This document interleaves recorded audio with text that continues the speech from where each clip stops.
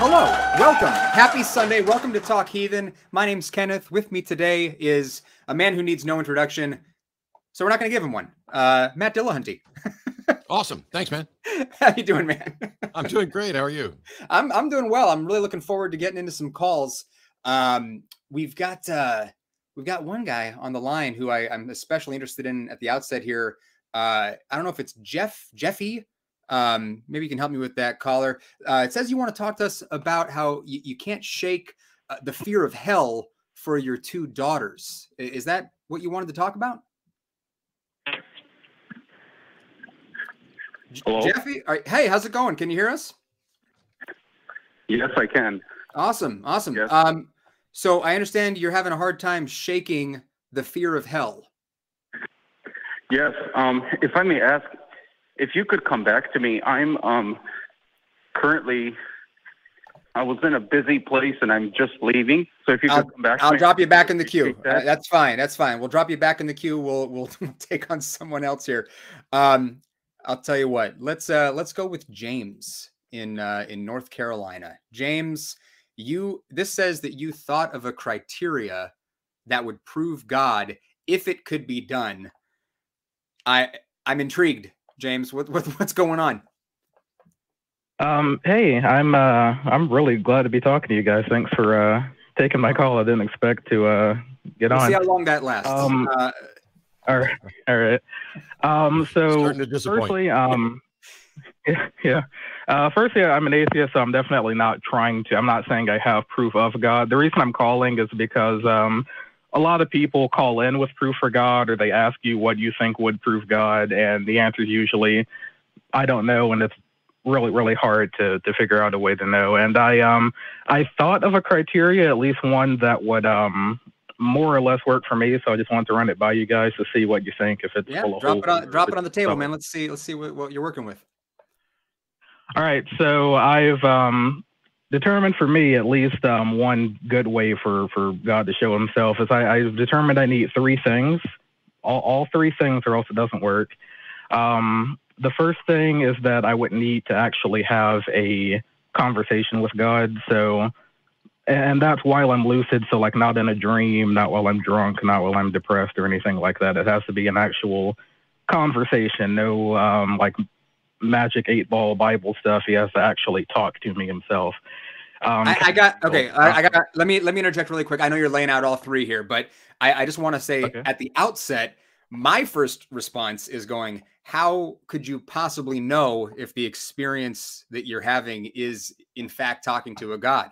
I mean, there are plenty of people who, while thinking of themselves as being in a completely lucid state, have experiences that they attribute to all different kinds of gods. I've talked to people who say they've been abducted by aliens, people who believe they're communicating with the dead. And they would all say they were perfectly lucid at the time. So with the first thing that you put on the table, I'm already going, well, how would you go about determining that you were actually even having that experience? Well, a lot of it is I would need, that's why I said I would need kind of all three things together. The first thing, the reason I mentioned that is because, like, in order for me to take it with any sort of significance, it would have to be while I'm lucid, is basically what I was saying. So in order for me to actually think of it as something special and not just, oh, I'm drunk or, oh, I'm dreaming, it would have to, I'd have to be in that state of mind is what I was trying to establish there. I want to get to your other two criteria, definitely, but I also don't know how you can know that you're lucid. Yeah. I have no idea how so if I were to begin listing criteria, having a conversation with God, apart from the fact that you're talking about a being who might be capable of demonstrating to you that you are in a conversation with God. Okay. What are the other two? Yeah. So the other thing is I would need, basically confirmation that I experienced what I experienced. So I would need other people who also had the exact same experience, saw the exact same thing I saw, heard the same voice saying roughly the same things, as close to exact as possible. That way I wouldn't write it off as just a one-off mental trip that I had that was unique to my mind. So I need some sort of confirmation outside. Independent confirmation, yes. Okay. What's the third one? Yep. The third one, and probably the biggest one, is I would need something outside of that experience that would actually prove that it was God, or at least something powerful. So I need something unexplainable by science. So it would need to give me like an apple that regenerates itself when you bite into it, or a snowball that never melts. You know, something that I could have. Something I could have outside of that experience to confirm it. Maybe something that I could give to, say, scientists to have them study to, you know, get. Unexplainable is a word that always throws me, because I don't know how we could ever really make the jump from unexplained to unexplainable. You know what I mean? When we're talking about the realm of science, we're talking about things that we can test and demonstrate to be true and repeat and all these things. I mean, there's a lot of stuff over, you know, throughout history that people have thought of as unexplainable, but science just wasn't there yet. And now we have explanations for those things. There's a lot of little things with what you're saying where I'm going, okay. But I don't know how we could get to where you're talking about needing to be. And independently of all of that, what you're talking about seems to be leading toward ways that you could be convinced that you had an experience, and then attributing that to a God or something supernatural. But I don't know how that would, you know, prove it to other people either. You know, there'd be further steps. I have mountains of problems, not the least of which is that we didn't begin by actually start by defining a God. But if we take your criteria, your three-pronged thing, one of them is a conversation with God, which that alone could prove it, provided that it's actually a God who could then provide the demonstrations. Number two is confirmation from others that they experienced and saw the same thing. And the third one is that you need and literally you said need something outside of that would prove. Well, that's the whole ball game. If you can't tell me exactly what it is that would actually prove it, then all you're saying is you're building up step one, step two, and then the proof. But here's the thing. If you were in the late 19th, early 20th century and you went to a seance, you would have been in conversation with something that purported to be a spirit. Other people outside of you would have been sitting at the same table or in the same room, and they would confirm that, yes, that conversation experience happened, and they would have been able to produce phenomenon that you would not have been able to explain, including ectoplasm and stuff. So your own criteria would have had you believing that you were talking to spirits when you absolutely were not. I don't see how your criteria gets you anywhere near demonstrating that a God exists or that you've interacted with a God. And yeah, Matt's got me thinking about the whole Arthur Conan Doyle and the Doyle's fallacy thing. Because, I mean, there's plenty of people who are otherwise intelligent people who get taken in by, you know, falsehoods. They make the leap to believing stuff without having sufficient evidence to justify that, because they make this mistake of thinking, well, I've already eliminated all of the explanations that are out there, so it must be this other thing. But that's a mistake. That's a trap cognitively.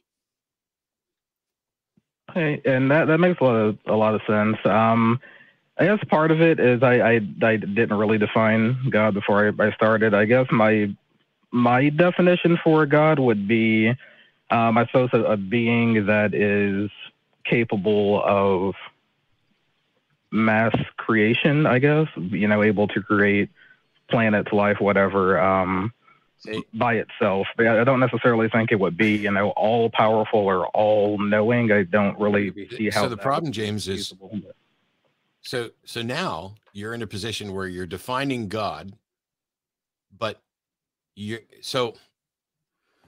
now claiming what it is that you're seeking to find. But what if God isn't the way you define? What if there's a God that does not match your definition? It's like saying, I'm going to go look for a missing particle that explains everything, and I'm going to define that particle with properties A, B, C, and D, and whoops, we didn't find it. But what if your definition is incorrect? So this is why when people call into the shows and why I have debates and discussions, they say, oh, what's your definition of God, Matt? I don't have one. I have many. I have as many definitions of God as there are people who have proposed them. What I want to know is, for the person who says that a God exists, they are the ones who get to declare the definition of God. And then based on that definition, we can then begin to examine whether or not they are offering up a definition of a God that is consistent with reality or not. It does mean, like, I could define God as a married bachelor. Ta-da! I just demonstrated there can't be any gods ever. Woo! So my definition of God doesn't matter. I have to deal with the God that is being defined by the person I'm talking to. And if you don't believe in a God, then all you can do is say, okay, I'm going to go look for maybe this person's definition, and I'd just rather they do the work. So yeah. I don't think you've got good criteria for determining whether or not a God exists.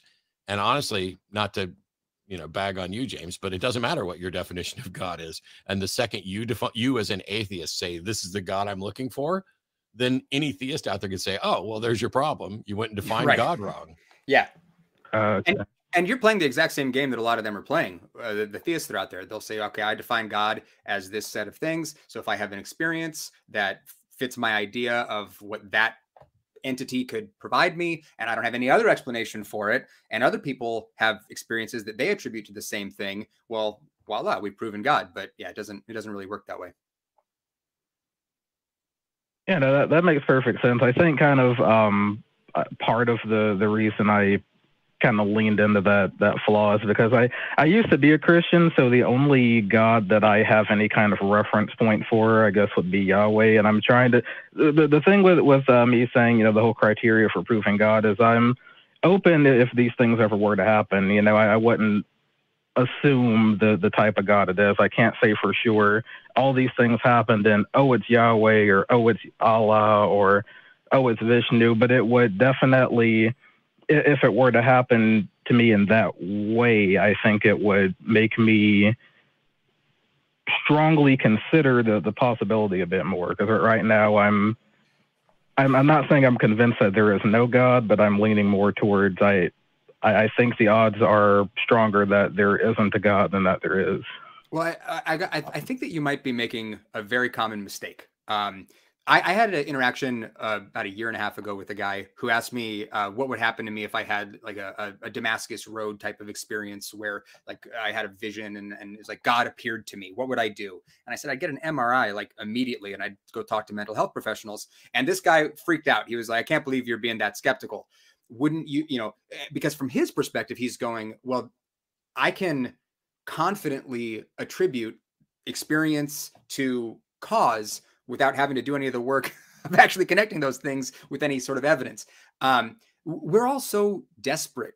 I should say most of us are so desperate to feel like we've got explanations for things when we don't. So it seems to me that what you may be doing is leaning into that, going, okay, well, if I have a set of experiences, then I can attribute it to this thing and have an answer. But I think that that's a mistake. I think the time to believe stuff is when you've got evidence linking the effect to the cause. And anything beyond that is I think a trap. It's a way to, because we're, as human beings, we want to see patterns. We want to feel like we know what's going on. We're very, very quick to jump to conclusions about things. And it's just a really good way to be wrong about stuff. One of the things is that when you started, after we got to some clarification and let's define things, if you say, oh, I was a Christian, so I can only talk about Yahweh. Well, how many different versions and ideas and concepts of Yahweh are there? I mean, I was a Southern Baptist. I had friends who were Presbyterians, Methodists, Catholics, and none of us had exactly the same notion about God. Now there is, I will grant you, within philosophy, this God of classical theism that is at least maximally powerful, and etc. And you'd probably be okay kind of assuming or saying, hey, I'm going to talk about the God of classical theism because if we could demonstrate that God existed, that would be a good pointer towards further clarifying which God exists. And if we show that somehow the God of classical theism doesn't exist or can't exist, well, that means we've eliminated all God concepts that are derived from that. So anything that would include that, like if you just picked one characteristic, like all powerful, having all power that could be. If you could show that that wasn't true, then every God that includes all powerful as a characteristic with that same definition of all powerful clearly also isn't real. But yeah, even just trying to go, oh, we're talking about Yahweh. Well, who the hell's Yahweh? Which Yahweh you're talking about? The one my grandmother believed in, the one I believed in, the one the people at the Pentecostal church down the road believed in?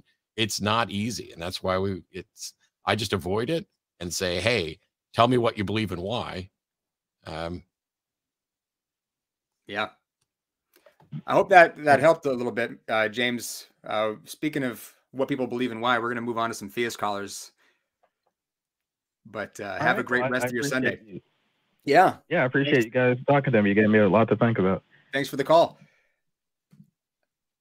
All right. Before we move on to those theists who are starting to stack up in the queue, and we want more of them. Also, listen, I've been doing this more and more. Theists, if you're watching this, encourage your pastor to call in. I am dying to talk to a pastor. Listen, it's like 1:15 Central Time right now. Church is out. You guys are just hanging out. So please tell your clergy to call in. I'm just dying to talk to one.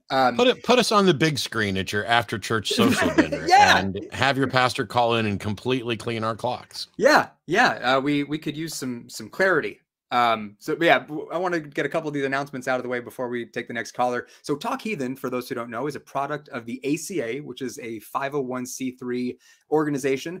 Here we're dedicated to the promotion of positive atheism and the separation of religion and government. If you would like to support Talk Heathen and the frankly essential work that the ACA does, you can become a member by clicking the join button below the video.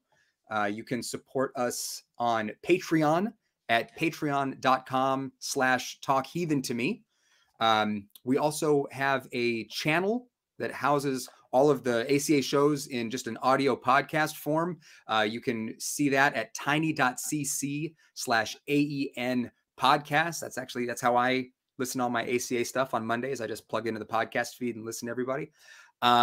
You can become part of the Talk Heathen community as well in our fan-run Facebook page, which is at facebook.com/groups/talkheathenfg. That is a great place to get plugged in. We're always talking about how this is a community. If you want to get really involved, that's a great place to do it. If you would like to continue talking after the show, you can join. I'll be in the ACD, our fan-run Discord server at tiny.cc/ACA Discord. And we'll talk more about some of the other ACA stuff here after talking to some theists. Let's dive in. We got Samuel, who, this is interesting. You want to talk about how you disagree with church's use of appealing to authority. Is that right, Samuel? That's correct. Okay. This strikes me as an interesting place to start as a theist. What? Okay, I'll just bite. What is it? Yeah, what is it that you disagree with the church's use of appealing to authority? Do you mean authority like scripture? Okay, so I'll give you an example. So I'm pretty sure you've heard of the popular apologist William Lane Craig. I have heard of William. Yes, yes, I'm familiar with Dr. Craig. And oftentimes, what I'll see churches or what certain pastors will do, they'll take what a certain apologist says, and they'll treat what that apologist says as gospel, like what that apologist says is absolutely factually correct, and will just dismiss any skeptic as just being overly skeptical. I've seen issue with that. I've seen people do that. I think that's a problem. I would say I think it's a problem taking the gospel as gospel. I think that there's sort of like a layer cake here of, I would just say that appeal to authority is a fallacy. Yeah. So of course I take issue with it. Yeah, we're in total agreement thus far that appeals to authority are a problem. Something should never be considered true because a particular person says so. Yeah. Yeah, well, to me, I do recognize that that's a fundamental flaw or fallacy, you could say. And I'll probably say almost all religions. I mean, I don't have any problem with gay people, but I'm aware that a lot of people who are Christians, including people that I know, do. And sometimes I take issue with that because, like, they go overboard, which to me, they're bigotry sometimes, which is why I call it out at times. So, which is why I do disagree with this authority aspect where all gay people are evil because the Bible says so or something. Sure. Well, I mean, you're pointing to sort of the larger problem that I was thinking about when I saw what you wanted to talk about, because there's a fallacious appeal to authority, and which is when you're appealing to a false authority, and then there's appeals to authority that are not fallacious, and it's a fine line that we walk with this.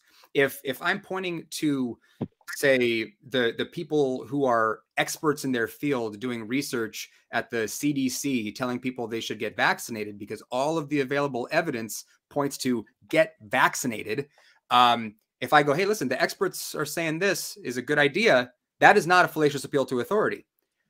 But if someone says, well, Jesus says that, I don't know, whatever, then the question is, well, why should we care what Jesus says? Do you see that distinction? Well, actually, I mean, I do agree. Well, I do agree, for example, Jesus, well, many of the things that are attributed to Jesus, most of them are just claims. I admit that. I've listened to Matt numerous times say that most of those are just claims, which I agree. I have no way to actually demonstrate Jesus said anything. And I think that any theist who wants to call in and say that they have evidence that Jesus says anything needs to demonstrate that. Because for the most part, we just have claims. And pastors don't really present evidence. They just preach what the Bible says and expects you just to believe it or take it for what they're saying. I don't, which is why I've always gotten arguments with like family members or friends or even church members because of this issue. I says, I don't care what your pastor is stating. I need to know demonstrably if what he's saying is true. And sometimes people take issue with that. Well, that's the whole issue, is what makes something an authority or legitimately authoritative. When people talk about, well, Scripture says X, the first question needs to be, well, why should anyone give a shit what Scripture says about anything? So I think you're tugging on all the right strings here with how you're thinking about stuff. So the call screen thing says that you're a theist. So I got to ask, what flavor of theism do you believe in? Well, when it comes to the actual concept of God, I honestly don't even know. Like, when I say that I'm a theist, I would say that I'm just a theist that's still questioning. Like, I probably may become an atheist at some point in the future, because I actually am leaning more towards that way, just because of, when I look at the claims for different religions, as Matt stated, they haven't met their burden of proof. I agree. No one has come forward and said, I've demonstrated that Jesus exists and that he's the Son of God and that we should all worship him. I agree that nobody has actually demonstrated that. No one's demonstrated that Allah exists, despite what Muslims claim. We don't know if Vishnu exists. Vishnu may exist, but even if he does, we can't say concretely that he does until he demonstrates himself to everybody. So, I agree with Matt on all of that, which is probably why I'm questioning a lot and probably might become an atheist in the future. But when it comes to the actual concept of God, I think that a lot of people are very condensed when it comes to the idea of God. So either a God is a monster, or he's caring, or maybe he's indifferent. He might be indifferent. He might care. He might be loving. He might be a monster, as Matt stated. That's possible. That's another reason why I disagree with Christianity. This concept of an eternally burning hell. Well, I think everybody on some level knows that that's immoral. Without getting too much further into the weeds, I'm going to ask you point blank. Are you convinced that the proposition God exists is true? We're talking at bottom. Are you convinced that there's a God? I'm going to say no. Okay. If I was to say, welcome to atheism. Okay. Yes, I'm 100% sure. I would be lying because, and I'm going to be honest, when it comes to a lot of other theists, now, of course, I can't speak for all theists, but I think on some level, a lot of theists who call in, this is why they get angry at Matt, or they'll say, well, Matt needs to demonstrate that there is no God, or et cetera. It's because they know themselves that they actually have no evidence. Because if they did, whether Matt likes God or not is irrelevant. Just demonstrate that he exists or not. And I've noticed I've seen this from different theist callers who be calling in. I also need to clear up some stuff about the fallacious appeals from authority, because the way it was portrayed isn't necessarily accurate. So the fallacy that we identify as appeal to authority is when someone says something is true because a particular authority says so. That is the fallacy. It has nothing to do with whether or not that person's a real authority. If you say, if Neil deGrasse Tyson tells you something about cosmology and you say, it's true, I know because Neil deGrasse Tyson told me, that is a fallacious appeal to authority. Doesn't matter whether he was right or anything else. If you say it's true because Neil deGrasse Tyson said so, that is a fallacy.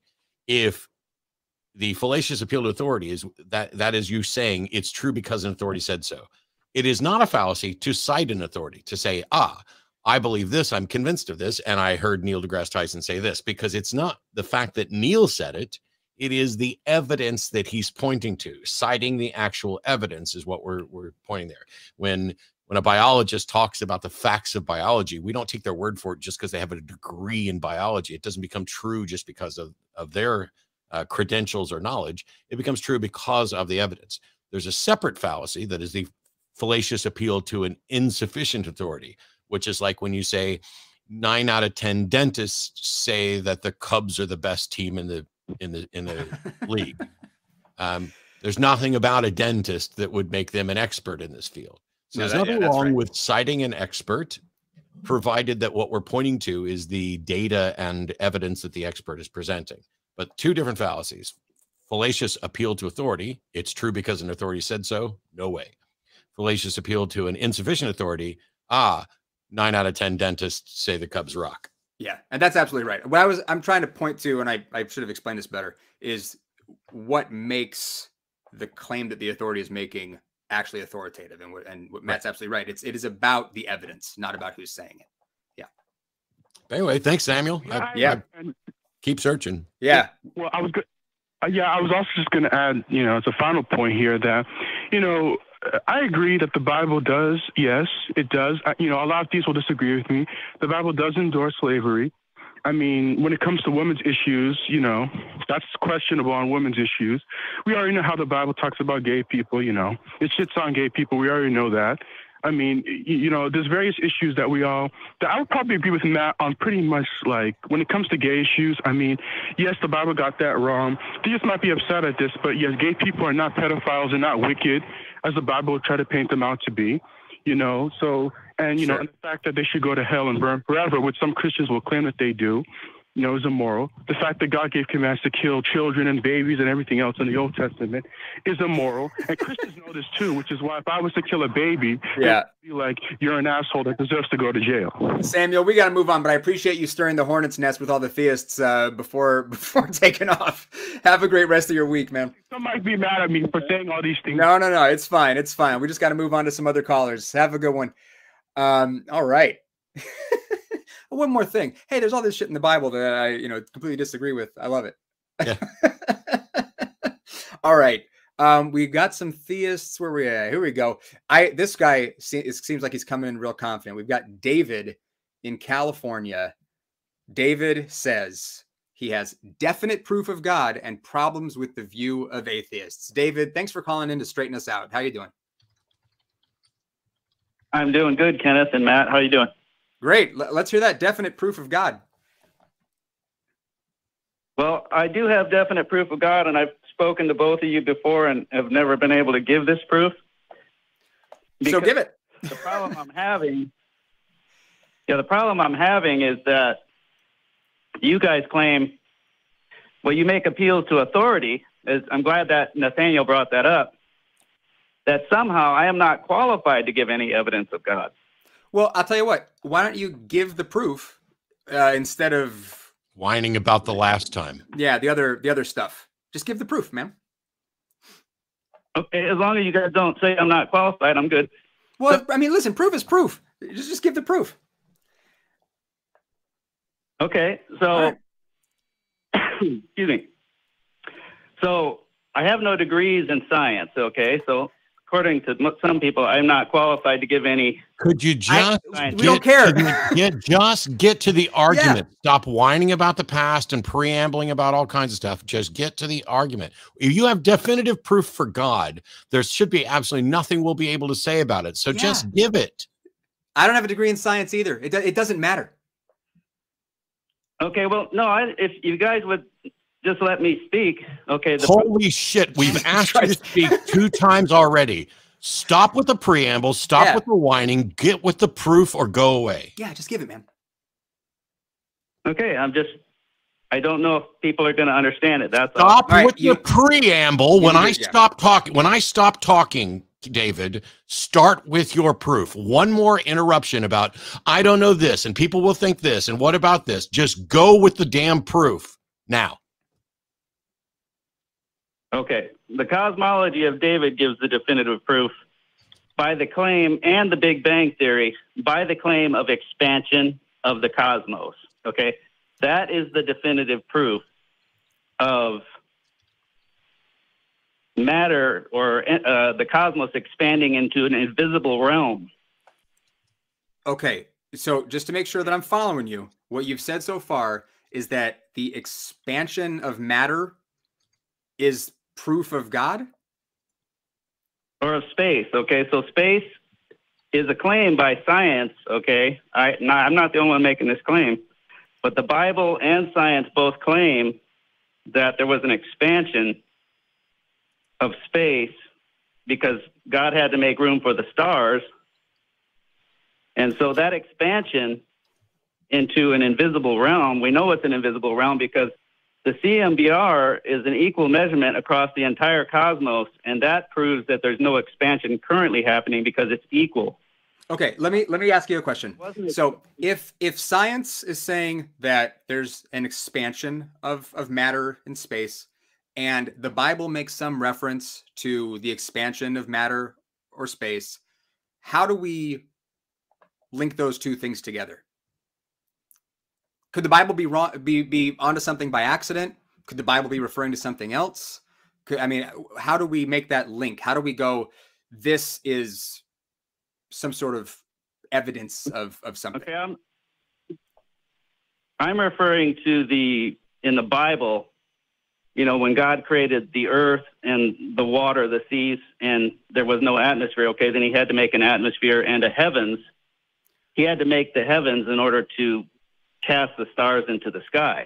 Okay. So he had to make an expansion. And David, I don't think you understood my question. So let's say hypothetically that the Bible said that DNA is like a double helix structure. Okay. It doesn't. There's nothing remotely that clear in the Bible related to anything scientific. But let's say it did. Let's say the Bible accurately described the structure of DNA. How would we go from there to that is evidence for God? Well, I'm not trying to discuss DNA as evidence for God. I'm trying to claim the expansion of space as the evidence for God. So I don't want to get diverted down that road. I'm claiming that the expansion of space into a realm that didn't exist. Because if you say expansion, Kenneth, right, you were saying that something got bigger. Okay, so if the Bible says space got bigger and science is indicating that space got bigger and these two things seem to line up with each other, how do we go from there to saying these things seem to be in agreement with each other to proof of God? Also, can you give us a verse that talks about the expansion just for reference? Okay. All right, Matt. In the first 3 days of creation, God said, "Let there be light." I asked for a verse. Okay. Yeah. I asked for a verse. I don't have the precise verse. It's in chapter 1. Why did you call with proof of God, citing cosmology in the Bible, and you don't even have verses ready to go to talk about the expansion? If you say the Bible talks about expansion, at a minimum, you should be able to pull up like something from Isaiah 40. But we got stretching out the heavens and all that. Yeah. No, I'm only going by Genesis 1, and you guys are aware of Genesis. Genesis 1 does not have the word expansion in it. But it does say, "Let there be light." Okay. And in order for David, you said the Bible talks about expansion. You say you're only using Genesis 1. I say that Genesis 1 doesn't include the word expansion, and your response is to say it does say "let there be light." Well, "let there be light" is not expansion. If you can't put together an argument that is coherent, what are we doing? Yeah. Other people, wait a minute, David. There are other people who could have called in to talk about the Bible talking about expansion. I already gave you one reference in Isaiah 40. There's another one in Isaiah 42. And these metaphorical language about God spreading out the heavens is there, and it is interpreted by some as predicting the expansion. The problem is, even if you'd had cited those verses, that wouldn't prove either that a God did expand. It would not prove that anybody knew about an expansion. And it doesn't demonstrate that what the Bible's talking about is consistent with what we find within the cosmology as we understand it in science. But you're doing worse than that, because you're saying, I'm only going to point to this book of the Bible, which doesn't talk about expansion, and I'm going to pretend that it does. And that doesn't interest me, because that's not a good argument or an honest one. Well, first off, Matt, I never claimed I was going to prove the Bible. I just said I was going to prove a heaven and a creator. But you're referencing the Bible as part of your proof, man. I didn't ask you to, David, I didn't ask you to prove the Bible. I asked you to make to defend the argument that you're making. And you're saying that the Bible talks about expansion and that this proves that there's a God. Well, you're absolutely wrong. The Bible can talk about a million things, including that there are beasts of the field. And then you could go point at the beasts of the field and say, look, the Bible's right. Yes, the Bible's right. There are beasts of the field, but that doesn't prove a God. And when you say that the Bible talks about expansion, and then when I ask you for a verse, you say, it says, let there be light. I no longer think that you are actually serious, because nothing about this is a coherent argument at all. Yeah, because like whether or not you understand cosmology or not, it's sort of irrelevant.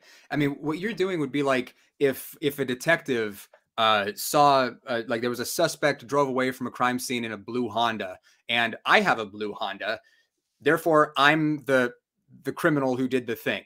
It's worse. It's worse because what you're doing is saying a suspect drove away in a blue Honda, and I found a guy in a red Honda. I think somebody's being dishonest about wanting evidence because you won't let me give it. Well, okay, so evidence necessarily is something that can be used to demonstrate that a claim is true. What we're asking you is how to do that. How is what you're presenting, how could it possibly be used to demonstrate that the claim a God exists is true? Where's the link? Okay, let's forget all about the Bible. Let's go with the Big Bang Theory. It claims expansion, right? Okay. Okay, this is science. Okay, I'm not one that appeals to authority because I'm not an authority, but I'm pretty Jesus Christ, you don't even after explaining appeals to authority, you get it wrong again. Matt, I'm just trying to give you evidence. No, you're not. No, you're not, David. You're trying to waste my time. I'm going to stop talking. Yeah. I'm going to stop talking. I'm going to stop talking. And then I want you to actually give a single piece of evidence and explain how it demonstrates there's a God. Can you do that or not? Yes, I'm trying to do that, Matt. Thank you. You're not trying to do that. When I stop talking, do it. I'm done talking.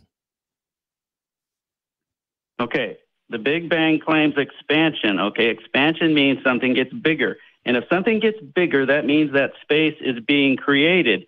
And if space is being created into other areas that are not physical, that means that is an invisible realm into which the cosmos is now expanding. And if that is an invisible realm, okay, it's not physical. It's not subject to any metaphysics or laws of physics. It is an invisible supernatural realm where space is created. And if space is created in that invisible realm, then that means that something is happening that is counter to science and physics, that something is being created out of nothing in an invisible realm that is not subject to physics. And that means since there's creation in an invisible realm that is not subject to physics, that there is also a creator, because inanimate matter or space cannot be created by itself. The cosmos is not pantheistic. You're done, David. It cannot create itself. David, listen to me. I took notes and I jotted down your entire argument. So first of all, Big Bang cosmology. That's not my entire argument. Hang on, I'm muting you, David. Trust me, your argument's fucking done. Now shut up and listen. You're muted, so just listen, David. Big Bang cosmology is the current best explanation we have for the origin of the universe. And when it talks about space expanding, we have no idea what, if anything, it's expanding into. An infinite, endless nothing. You have taken that and made it a conclusion that space is being created. That's not what Big Bang cosmology says. It doesn't say that space is being created. It says that space is expanding. Things are getting further and further apart, etc. But you are declaring that space is expanding into areas that are not physical. You don't know that. You don't have any way to demonstrate. You then call it an invisible realm. You don't know that. You don't have any way to demonstrate it. You then say it's not a physical realm. You don't know that. You don't have any way to demonstrate it. And then you say that space is being created. That's not necessarily true. And then you say that if something is creating space, there must be a creator. But even if all of that were true, right up to that last line that says there must be a creator, what we're talking about is there must be some explanation for the expansion of the universe. And even if there were space being, air quotes, created, that doesn't mean that there is a God doing the creation. You haven't demonstrated that there's anything other than naturalistic explanations for this. So we've taken the foundations of science, and you have turned that on its head and argued for things that no scientist would advocate for, no cosmologist would agree on. You are just saying, hey, if the universe is getting bigger, it must be expanding into something. And that means there must be a God who's making space for the universe to expand into. However, that's not a sound argument. You have not demonstrated any evidence for it. You have fallaciously concluded that because you and scientists do not have an explanation for the expansion, therefore, argument from ignorance, there must be a God doing it. Your argument is flawed at every conceivable level. It is fractally wrong. Yeah. And this is an amazing opportunity because I muted you so you could just really listen. So I'm going to unmute you and we're going to run a test here. If you were listening and are able to respond to what Matt was saying, then we're having something called the conversation. If not, then we're going to drop it and move on to other callers. So I'm going to unmute you right now. Hello. Hi, David. Were you listening to Matt? Yeah. Okay. What's your response? It's demonstrably false, everything Matt said. Okay. Goodbye. All right. See you, David. All right. David, like, I don't know how it could possibly be made any clearer. You're running up to where you're in the land of make-believe when you start talking about the physical properties outside the universe. You don't know what you're talking about. And it's okay to not know what's going on outside the universe. Nobody does. What's not okay is to just start making shit up and asserting stuff that you can't possibly demonstrate. Kenneth just made probably the key point in this. You know, I can point out that, you know, we've got an argument from ignorance here, but we don't know, and we are prohibited through the physical facts of the universe from exploring what happened before the Big Bang, or even if that concept makes sense, because time evidently began with it. And we don't have any way to reach outside of our universe to say, here's what we're expanding into. Maybe we're not expanding into anything. I know that does not make sense, but when you start talking about matter can't be created or destroyed, when you start talking about those laws of thermodynamics, David, what you should be saying is matter cannot be created or destroyed within the current universe. That does not necessarily apply outside of it. Our laws of thermodynamics, our laws of physics are descriptive, and they are describing the universe that we inhabit. It is a mistake, absolutely, unequivocally, every time to try to apply those laws to outside of the universe. We have not discovered a universal thing that applies outside of the universe, and we also have no way of knowing if outside of the universe makes any more sense than before. Yes. Yep. Gosh. Well, hey, listen, if you're loving what you're seeing here, if you're watching, make sure to check out our other shows that are happening today. After this, we're going to have the ACA show, The Nonprofits, which is going to be at 3 p.m. Central at youtube.com/The Nonprofits ACA. And after that, you know, Matt's going to be on AXP with Phil, right? It's you and me and Phil Ferguson. So be sure to check that one out as well. Also, we got a clip. The ACA has a clip to show you for stuff that you may have missed in the last week. This will be good. Yeah, roll clip. and try to have some fun and sort it out with towels when you're all done. It's always a good idea to bring a towel. Always bring a towel. Why, hello, Dan. Nice to see you. Oh, hi, Derek. Thanks for being on the show. Yes. It's really great to be here. Oh, yeah. I'm really glad you're here, Derek. June 2020, the Prince of Wales and the Are head you of. sure that's the right year, Malty? That was. Okay. Yes, yes. Don't break Malty. I'll tell you what. If you can demonstrate to us that the proposition Jesus loves you is true, I'll say it all day long. Easy as that. You're on with me and Seth. Oh, you said Seth? Yeah, Seth Andrews. Okay, I don't think I know him, but I just want to make sure I got his name correct.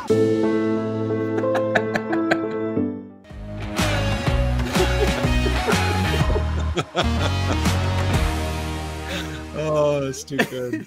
That was so, yeah. I don't know who the fuck that guy is, but okay, sure. Yeah, it's fantastic. It's funny because, granted, I've done Atheist Experience for 16 years. I'm on lots of shows. I'm happy. I love being over here to hang out with you guys on Talk Heathen and everything. But it annoys me when I have, especially if I have a special guest on and somebody calls in and they're like, I just want to talk to Matt. I don't know who that other person is. I'm not going to acknowledge them. It annoys me, especially when they don't acknowledge like regular co-hosts and stuff. I am not the whole damn show. I am not Rob Van Dam. Yeah, well, I mean, it's their show. They get to dictate who they're going to talk to, right? That's the, you know, there's been a few of the good ones over the years of that. Of someone being like, well, this call, I'm just talking to Matt only. Oh, no, you're not. See ya. Yeah. So. We should hang up on anybody who, now, if somebody actually wants to address me and something I've said specifically, sure. I mean, that's fine. But, right. You know, oh, I only want to talk to Matt. Or actually, somebody called one day on Atheist Experience, was like, I only want to talk to the co-host. I don't want to talk to Matt at all. Okay. Yeah, it's like, who do you think you are? This is not your show. We got a couple atheists on the line. One's got an interesting question. I'm not saying the others have uninteresting questions if you're listening right now, but we've got Lord. So we have a lot more talented hosts. Right. We got Lord here in California. Looks like says what to do with your old friends who are still Christians and wondering how to move forward with debating. Thank you. You've been waiting on the line a long time. How can we help? Yeah. Hey, guys. I watch the show all the time, and I've been waiting for like a question, like a good question to ask you guys. I find myself still in contact with many of my Christian friends because I went to Christian private school and all that stuff, and I went to college, and now I'm an atheist. So I find myself having the same kind of conversations with them, using arguments and trying to find logic and reason. And we always come back to, well, you can't prove there's not a God, so might as well believe, sort of thing. I wonder, like, how to keep dealing with that. Well, I mean, there sounds like there's some confusion about where the burden of proof rests with people who are making claims about stuff. Well, yeah, and that's what I tell them too, you know, because I understand all that.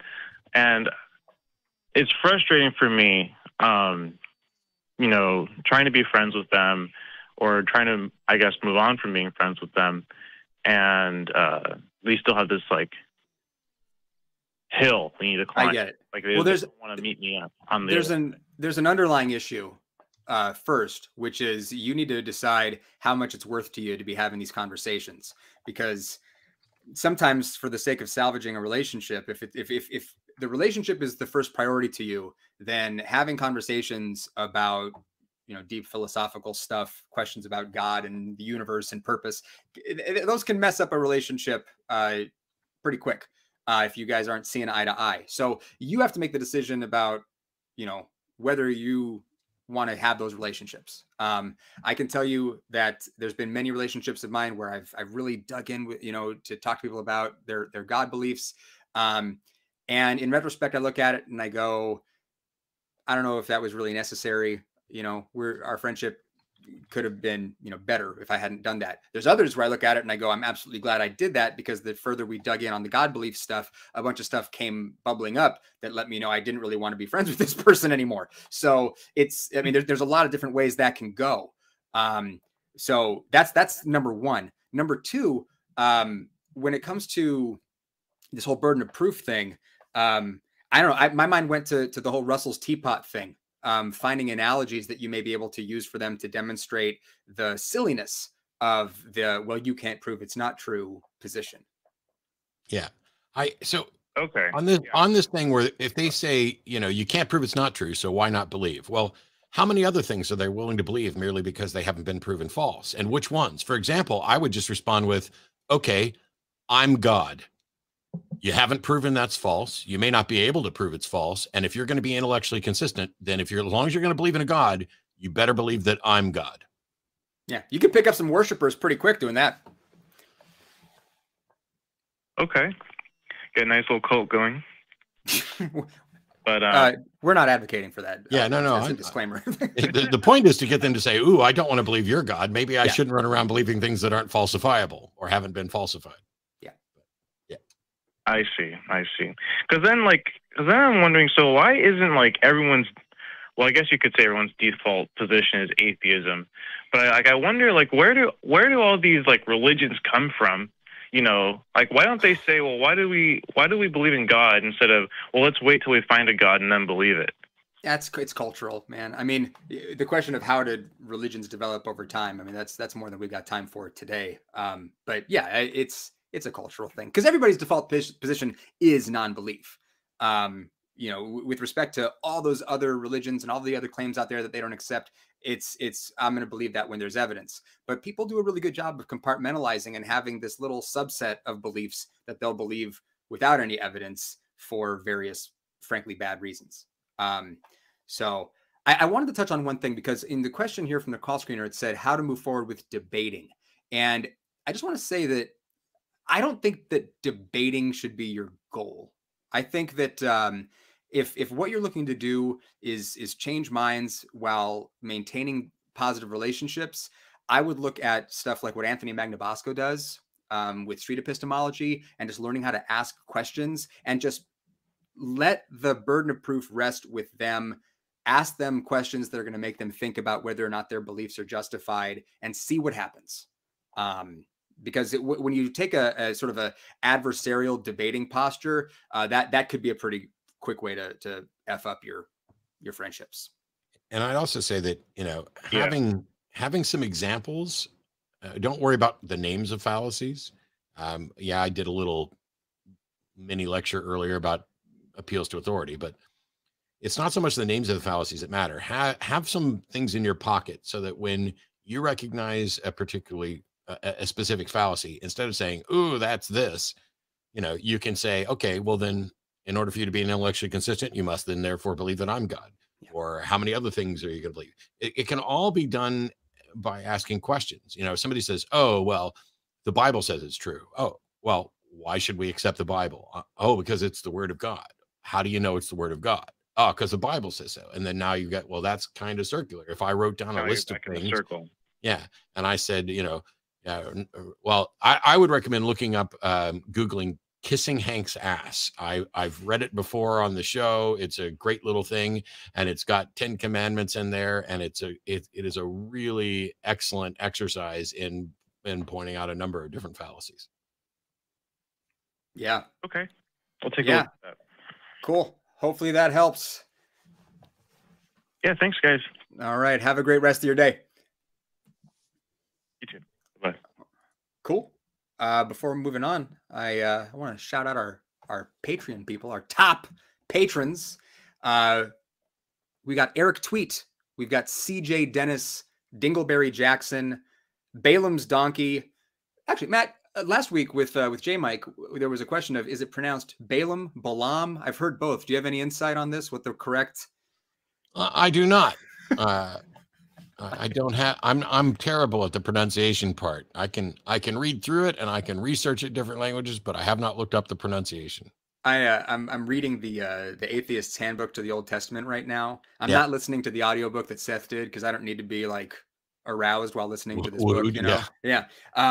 But as I'm reading this stuff, I'm going, I don't have a clue how to pronounce half of this shit. But anyway, so we'll go with Balaam. Balaam's Donkey. We got Paul Leah and an honorary mention to the great North American Dingaloo. Thank you very much for your continued support. We very much appreciate it.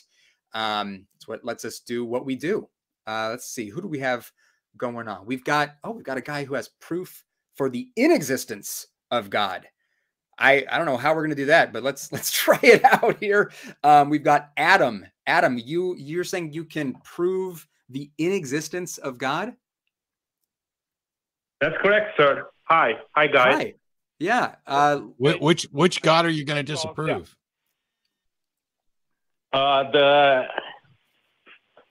Well, you got me. Well, that was quick and easy. Next. Is it really? In the call screen notes, it says a general deistic God. Yes. You're gonna disprove the existence of a deistic God. There's a little bit delay. Yeah. There's a bit of delay. I'm calling from the other side of the ocean. I understand. Please indulge me. Okay. Okay. So I will give you the syllogistic representation. Okay. Listen, guys. This is actually just an exercise in constructing an argument, and I thought you guys would help me. Okay. Let's hear the syllogism. Go for it. You're interested. Okay. So debunkadoink is the necessary attribute for any universe to be intelligible. That's premise 1. Wait, say that again? Premise 2.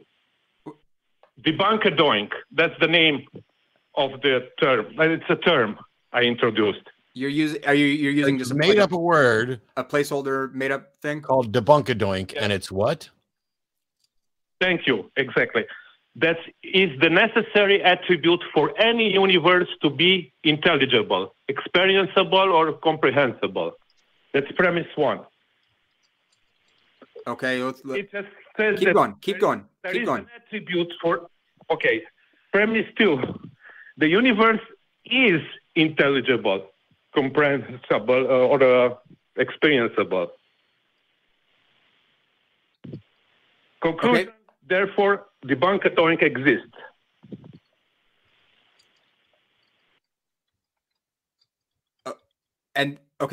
So there's a made-up placeholder word that is a necessary component for the intelligibility of any universe. Exactly. Premise 2: the universe is intelligible, therefore this necessary component exists. That's the argument? Exactly. Yes. Okay, so first of all, if the conclusion isn't God doesn't exist, then you don't have an argument for the non-existence of a God. But also, your premise 1 is flawed in the sense that, yes, you have a made-up term that you describe as the necessary attribute for any universe to be experienceable. But you have to demonstrate that there is an actual, like a single attribute that on its own allows a universe to be experienceable. Because what it may be is that there may be a number of things that are required for the universe to be experienced.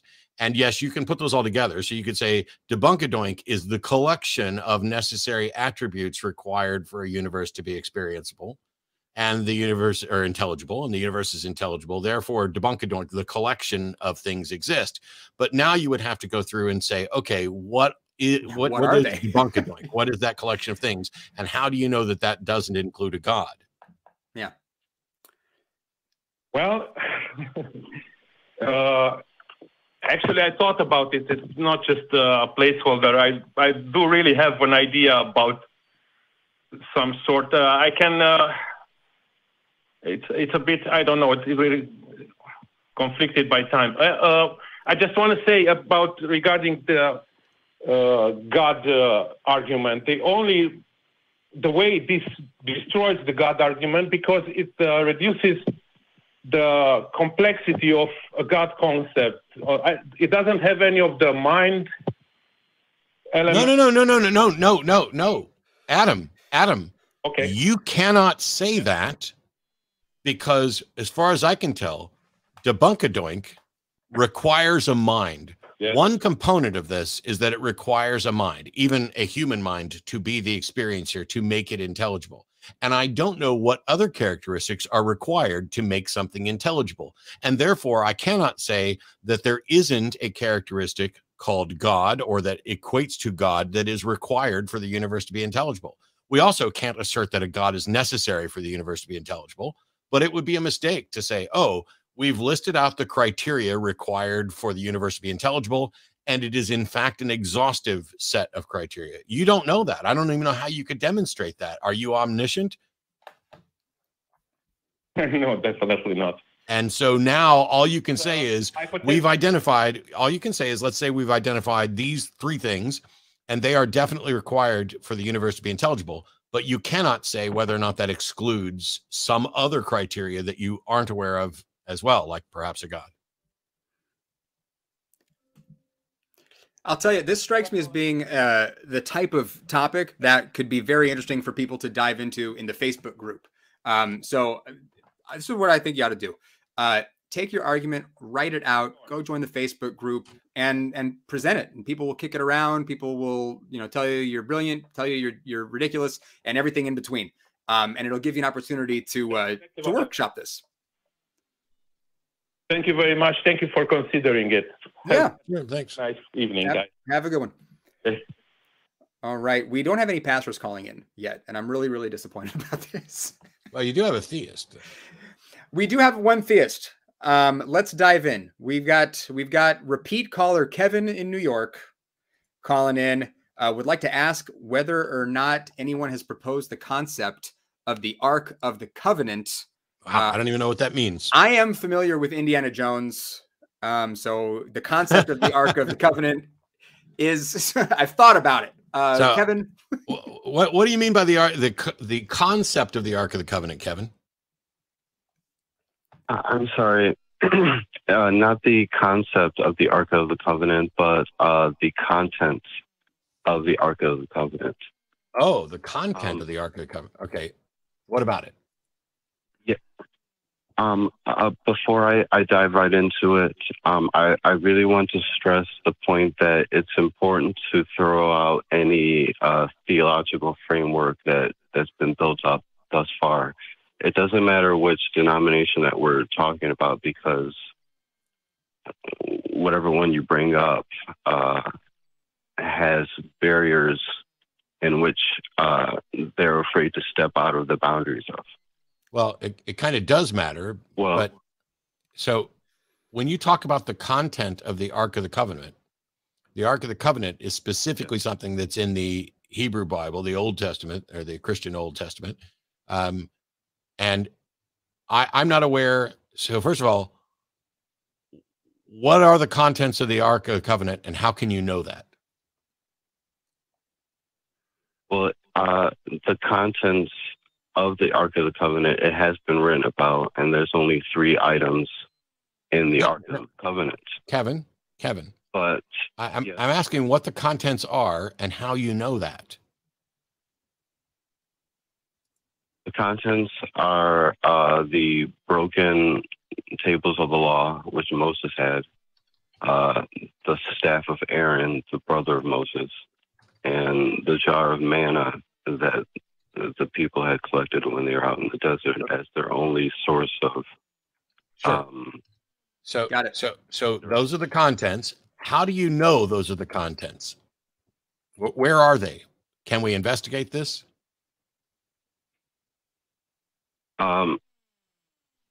Yes, we can investigate it, because my argument is that these 3 things are, in my opinion, God enduring to prove that He exists in a 3-fold aspect.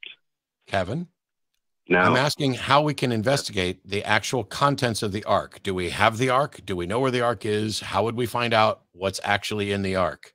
Yeah, because until you can demonstrate that or provide some explanation for how we can, actually do the work here, we might as well be talking about the contents of Darth Vader's nightstand.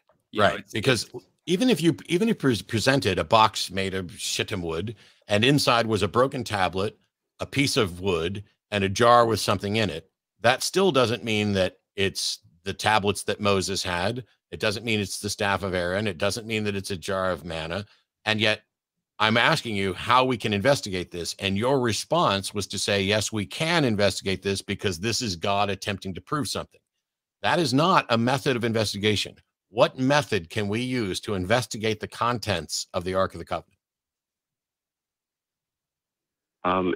In my opinion, it's not something that everybody can go and investigate because. Oh, stop, Kevin. Part of Kevin. I'm not that concerned. I know you a couple times now you started with, in my opinion, but when you say, in your opinion, it's not something that just anybody can go investigate.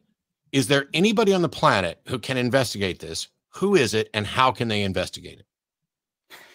Other than Indiana Jones. Well, it's the very fact that some of what I'm about to tell you has only been recently released.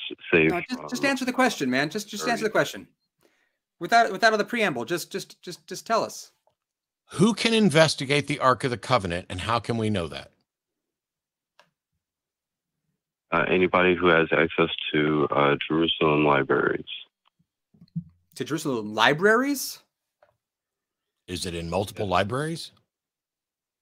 Oh, I'm sorry. Not Jerusalem libraries, but Vatican libraries. I'm sorry. Vatican libraries. Do you have access to these, Kevin? Have you investigated the Ark? No. Then I'm not interested in anything else you have to say. Yeah, and how would we know if anybody else did? I mean, you're saying, you alluded earlier to how you think that the contents of the Ark point to some greater truth about who God is. But as far as we can tell, it's just a story. I mean, without getting into the whole thing about the Exodus being a fable, I mean, it's a myth. It'd be like if someone was talking about the contents of Darth Vader's nightstand and being like, well, by looking at that, there's a picture of Amidala in there and, Obi-Wan's bracelet, and it tells us something about who Darth Vader is. I mean, it's a story. I mean, sure, the storyteller could be trying to tell us something about the character of Darth Vader, but it's a story. So how do we go from... I mean, I understand what you guys are saying. It's just that... I don't believe you do. I'm really coming from the point of view that early church fathers and, the scripture such as the Bible, it really shows signs of intellectual laziness because early church fathers, not only back then, but now recently, they were incorrect in their compilation of what is available. But what does any of this have to do with whether or not there was an Ark or what we could possibly know about what's in it? If we can't get there, then this calls, sort of dead in the water. Yeah. I mean, if you're going to talk about intellectual laziness, I have my own thoughts about that. Well, yeah. Because most of the theists that call you. No, I'm talking about you. As Well, yes. That's the thing on which I'm trying to bring an argument that you might not have heard of because you don't have an argument, Kevin. You don't have an argument. You don't have evidence. You are just making claims. And I've asked you, and you're like, oh, there's some people anybody who has access to the Vatican Library can look this stuff up, but you don't know that because you don't have access to that either. I'm fairly confident that when... I don't give a shit how confident you are. I want evidence. Yeah, and what you're going to find in the Vatican Library is going to be more writing about the source material, but the source material is just a story. Yeah. It's really important to know that when this argument is even talked about, most people are only bringing up at least 2/3 of the argument that should be presented. All right, Kevin, you have not presented any argument at all. I'm gonna give you exactly one chance to make an argument, to present an argument. Okay. And if it doesn't come spilling out of you, we're gonna move on to another caller. So go ahead, make your argument. Go. The argument is that the Bible is incomplete without the Apocrypha, which is the third step, and it's not just the Ark of the Covenant, but other things are proving that God has tried to prove to us that he exists in a threefold aspect. And so the Bible is incomplete without the Apocrypha. Okay, so there's an assertion that there's an assertion that there's the apocrypha here. Okay, this isn't an argument. So what I want you to do, Kevin, is to back up and regroup.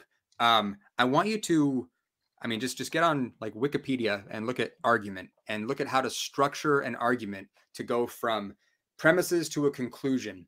And when you feel like you've got that, call us back. But in the meantime, we're going to have to move on to other callers. You're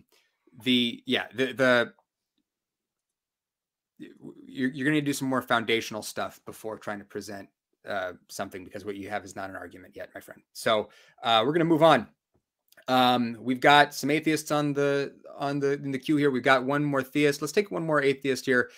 We've got Joe in Canada wanting to talk about how using labels like okay, listen, I think you mean atheist, but whoever typed this in wrote labels like ashiest is sometimes the end of meaningful discussion. So now I'm thinking about somebody who just doesn't like know about lotion. You don't look particularly healthy, man. You're looking rather ashen today.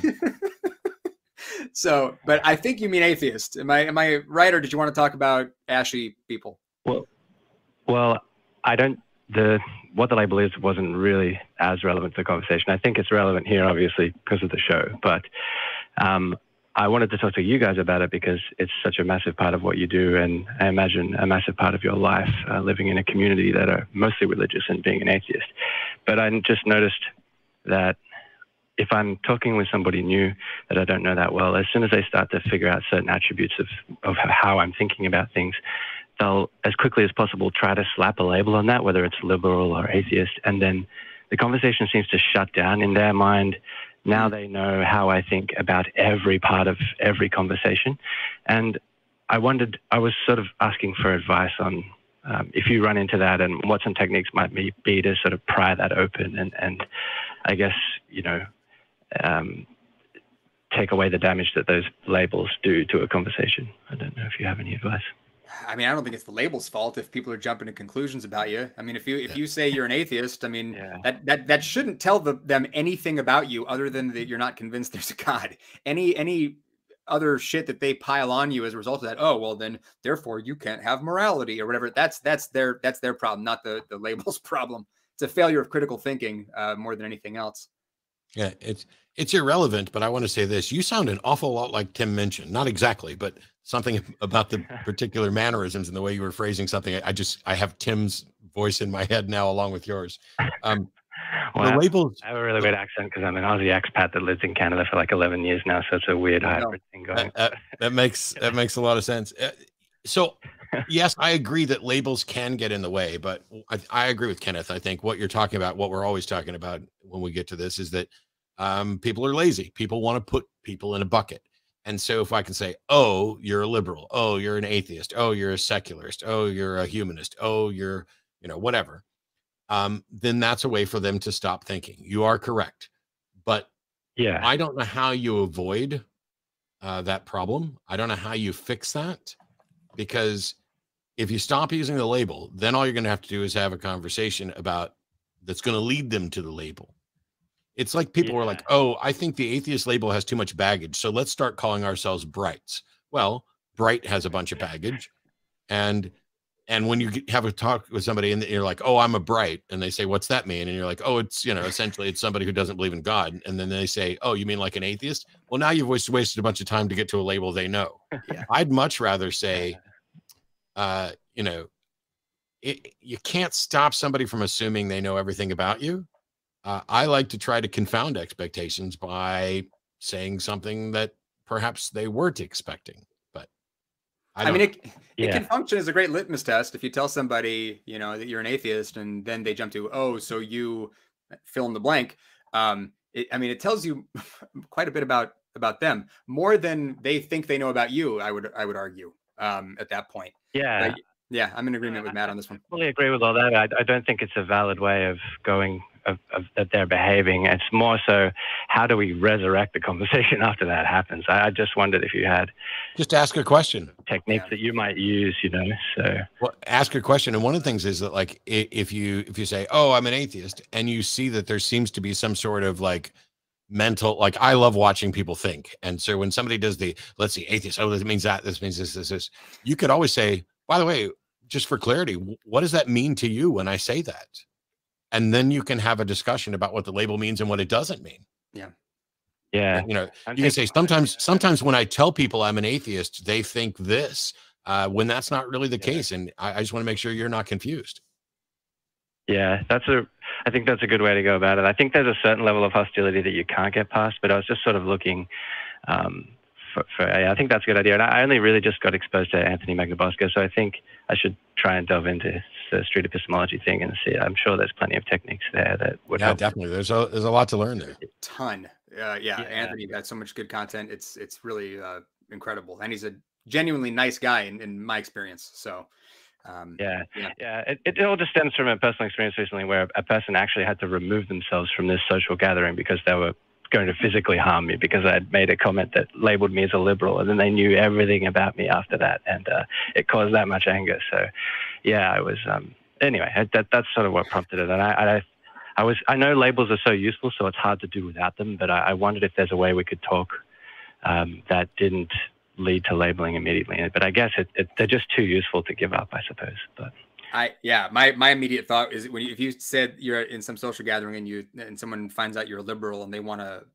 physically assault you, this has been a very useful term because you've identified the asshole in the room. So it's like, you know what I mean? Yeah, but hopefully this has been helpful. It has, cool. And I'm love to the crew and the call screeners because I didn't realize how hard they're working. It's my first time calling, and they have to spend so much time checking in on the callers. And it's a huge thing. And these shows are awesome, and we need them. And so I'm grateful to those people. They've activated the lovering cannon at you right now for acknowledging that they exist. Let's further acknowledge them. Can we get the crew cam up and thank these wonderful people who make the show happen? There we go. We got the crew cat. What a wonderful group of people. I mean, and listen, we're the hosts are always saying this because it's freaking true. There is no show, there is no ACA without those people. I mean, it's the hosts. We do nothing. So anyway, we're gonna move on. We got another theist here. Thanks for calling in, Joe. We've got Billy in Texas who wants to talk about the need to prove God does not exist. I'm not sure I understand. Billy, what can we do for you? Hey, how you doing? Good, thanks. So I was thinking, I just want to run a quick argument by you guys. You guys are not convinced that a God exists, right? Or are you correct? Not convinced that a God? Are you also not convinced that a God could ever potentially exist? Correct. I would need to hear. I've actually never heard like a coherent definition of God that makes sense to me in a way that it could exist. Yeah. Okay. I was looking at Brian Cox, right? Yes, physicist. His book, Quantum Universe, it states that everything that can happen does happen. So, does that also? Would you also say that if a God could happen, then a God would happen, or a God did happen, is happening, or would happen in the future? Is that something that is? I always get weird when people talk about like the stuff that physicists say, because in my experience, when talking to actual physicists, when they make statements like that, they are very narrowly speaking about physics stuff, and everything is within the context of physics. So I don't know if what you're saying, this other individual said, applies in some other sense. You know what I mean? Well, his exact quote is, "Everything that can happen does happen," and so I kind of thought about, if a God can happen, then a God would happen, right? And so wouldn't that cause us to have to kind of indicate that a God can't happen in order to say that otherwise it's no. Because if it can't happen, no, then it won't happen. Okay. No. Okay. So here's the thing. First of all, when somebody like Brian Cox is saying that everything can happen, does happen, doesn't mean that everything that can happen does happen within this particular within the local presentation of our universe. He's talking about things in quantum terms and in potential multiverse terms. However, I think I can beat this really easily. Billy, I'm presuming you think it's possible for a God to exist, right? I don't discount that. Well, you're a theist, it says here. So not only do you think it's possible, you think there is a God, right? Yeah, to a certain extent, yes. Sure. So I'm not convinced that it's possible for a God to exist. So even under Brian Cox's everything that can happen does happen, I'm not convinced. You would need possibility needs to be demonstrated. It's not the case that everything is possible until it's been proven impossible. Things are either possible or impossible. And what needs to be demonstrated is whether they fall into the bucket of things that are possible or whether they fall into the bucket of things that are impossible. But if you believe that the God is possible and you want to go down Brian's route of everything that can happen does happen, then yes, you are on, assuming you're looking at it the way, within the scope of the universe, yes, a God would exist. Do you think it's possible for a God to exist and to tell me that he exists? I don't know. I don't know if I think that if life is really supposed to be a challenge, then that would wait. Hang on. It's supposed to. Hey, no. Because I came up with a knockdown thing here, Billy, and I don't find your answer to be particularly honest. You think that it's possible for a God to exist, but you're not convinced that it's possible for a God to tell me it exists? I just said I don't know. I said I don't. I don't find that. I genuinely don't find that to be honest. What God do you think could possibly exist, and you're not convinced that it could tell me it exists? I was trying to explain if life is supposed to be a challenge, then that would explain why God doesn't powder our ass for us. I didn't ask about God powdering an ass. I asked whether or not a God was capable of telling me it exists. I have no idea. I don't know. Do you think it's possible? I don't think it's impossible. I'm done. I am completely fucking done, because I came down with not only did I explain the problem with Brian Cox's thing, it doesn't apply within this universe. Everything that can happen doesn't necessarily happen within our local presentation of the universe. But now we're talking about possibility and impossibility. And you think a God's possible, but when I get to the knockdown thing that would expose the problem with your argument, now all of a sudden you're like, well, I don't think it's impossible. I'm done with this fuzzy bullshit. Believe whatever you want. I'm done with it, Billy. It's always very confusing to me when theists call in and aren't very specific and clear about what they believe. Maybe it's just the church that I grew up in, but there was this idea that you're supposed to be sort of just like unapologetically out there with what you believe. So maybe we just come from different religious traditions, but you believe there's a God that's real? Like, I didn't call in to talk about any of that stuff. I called to talk in about one specific thing, and then Matt turned it into some other thing, and now. No, sir. No, sir, Billy. I did not turn it into another thing. I specifically addressed your issue. Yeah, you addressed my issue, and then you were talking about like whether or not it could talk to you, whether or not I believe that a God could talk to you. That's not the reason I called you. You answered my question. Then go the fuck away, Billy, because that's the response to your argument. Fuck you, dude. Fuck you, dude. Billy, good job, Billy. Oh, Jesus Christ. Why spend your time like that, Billy? I will never understand this. I just don't get it. I sit here. So here's the thing. I'm going to finish this even if Billy's not here. Go for it. Billy's argument is essentially, because Brian Cox says, which is an argument from authority, which is a fallacy. That's the theme for today. That's today's theme of the show. Because Brian Cox says anything that's possible happens, because he thinks that God is possible, therefore a God exists. And then the follow-up question is, okay, what do you think this God's characteristics are? So is it possible for that God to exist and to tell me that it exists? Well, I don't know. The answer to that is yes. There is not a God that you think is possible that couldn't also have the capability to tell me it exists? And the fact that that hasn't happened, the fact that there isn't a God who has told me that it exists, means that that God isn't possible. It's called a reductio ad absurdum, when you assume something for the sake of demonstrating that it leads to an absurdity. So I assumed Billy's argument. I assumed Billy's argument that anything that is possible must happen.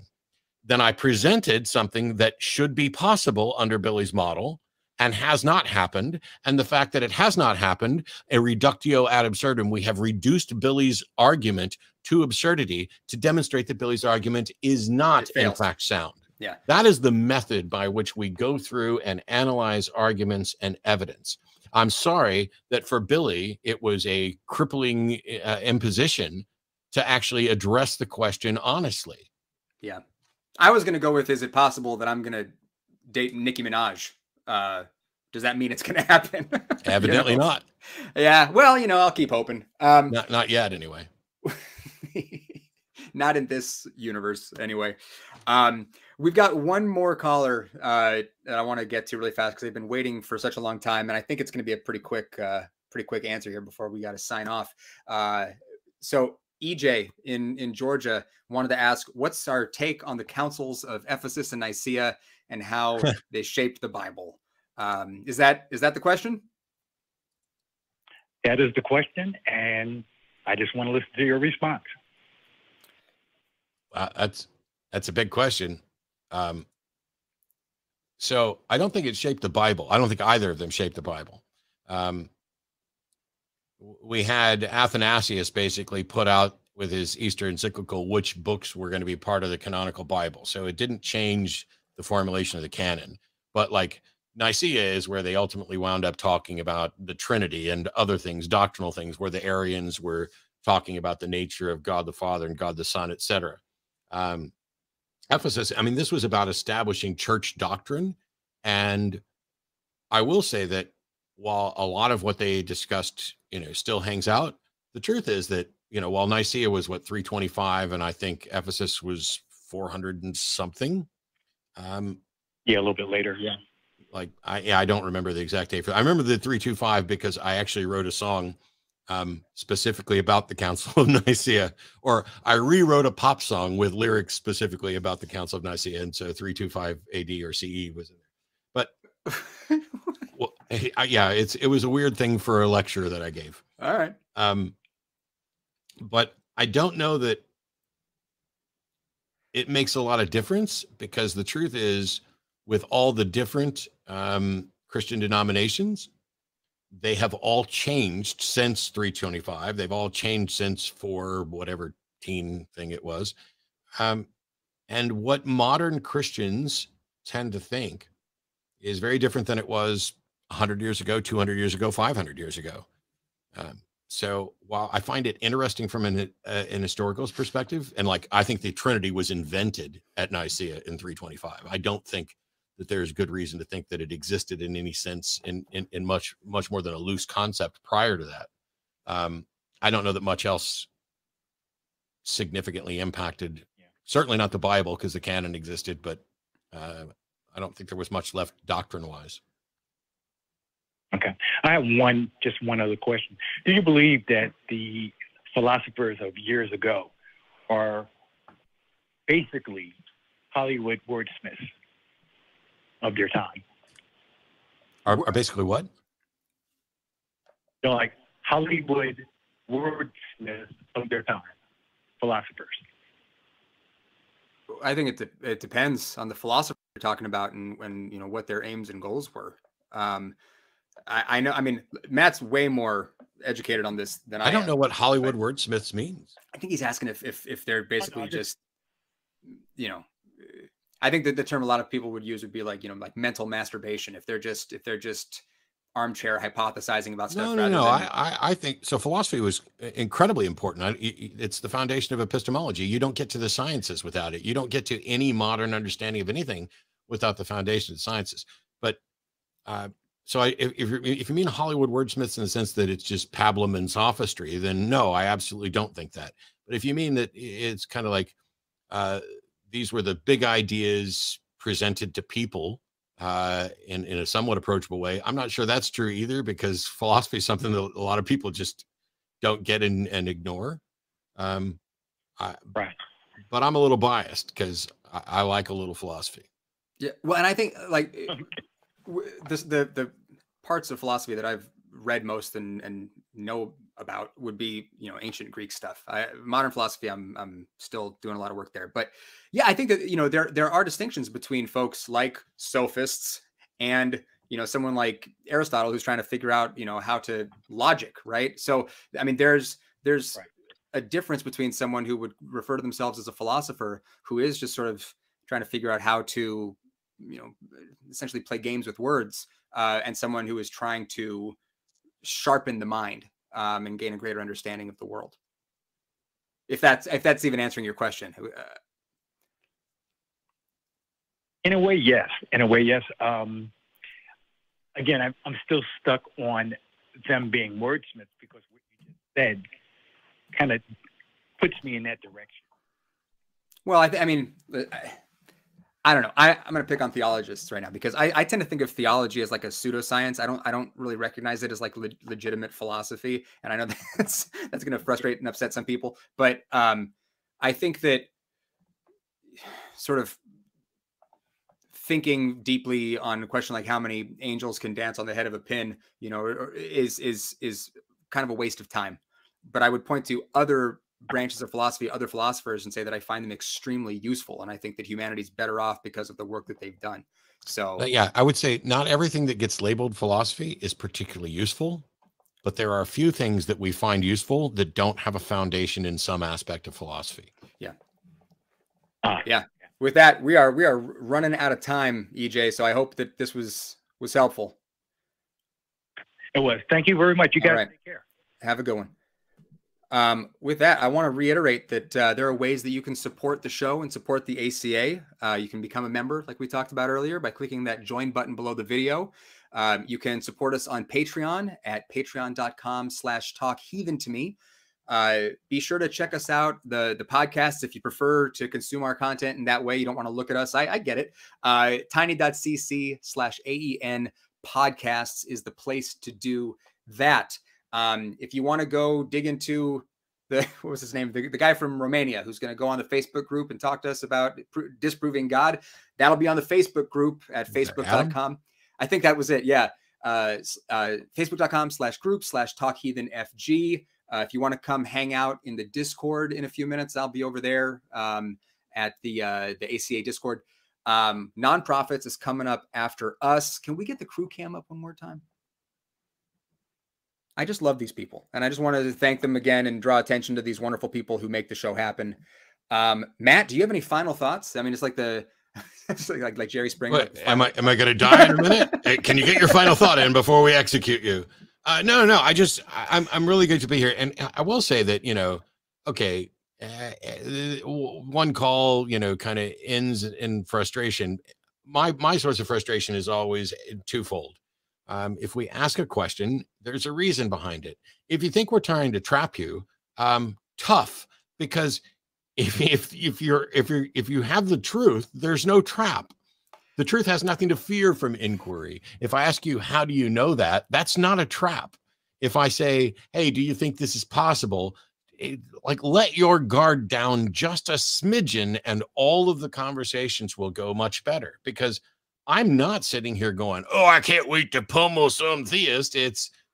I spent time thinking about it, philosophizing, one might say, and come up with a thing, and all of a sudden it's like, well, fuck you. Well, fuck you too. Well, nobody wants that. That's not why I wanted to be here. Yeah. And I'm not happy or proud that it happens. And the people who write it, like, oh, can't you be nice to the callers? Yeah, we can. And people do it differently. But the importance of the conversations that take place here at Talk Heathen, Atheist Experience, Truth Wanted, Secular Sexuality, nonprofits, I don't think the importance can really be overstated, because at the end of the day, there are people who are searching for answers, and some of them don't have the tools to figure out whether or not they are even in a pursuit that is likely to bear fruit. And maybe those people who don't have a clue are me and Kenneth. Yeah. And it would be really good if someone could come in and actually explain how and why we don't have a clue. And yet what we get are fallacies, flawed arguments, bizarre appeals to, oh, if space is expanding, it must be expanding, and something's being created, which means there's a creator, and that means God. Ta-da! There's a lot more questions out there, and I won't be on Talk Heathen all the time, but I love coming over on occasion. I look forward to hanging out with you on this show and other shows again. So thanks for having me. Yeah. Well, and with what you said, I mean, yeah, we've both been wrong before. We know what that feels like, and to have our minds changed by I've been wrong today by evidence. Well, hey. Not me. I'm on a hot streak with not being wrong so far. That's fair. That's not true. I fucked up the appeal to authority thing earlier. Really quickly, I want to get the love rings going and to thank our viewers. Whether or not you believe, if you're an essential worker, we want to thank you. My very best friend in the world, who's going to be the best man at my wedding in 2 months, is an essential worker. He's a flight nurse, and was talking to me this morning about how devastating this Delta variant is, and the work that's being done out there. Healthcare workers, thank you for everything that you do. If you are out there and you are not getting vaccinated, and you're not wearing a mask, and you're not doing the really basic and simple shit that would help get all this stuff over with so we can get back to normal life, stop it. You're being a shitty person. You're the reason we can't have nice things. You're the reason that Austin has gone back to stage 4 and now stage 5. And we are pretty close to lockdown again, quadrupling. I love you, but like, stop. Just be a decent human being and do the right thing. Anyway, off my soapbox. If you don't believe, this is your community. We appreciate you being here. We hope that you engage with us. We hope we see you in the Facebook group. If you do believe, we don't hate you. We're just not convinced.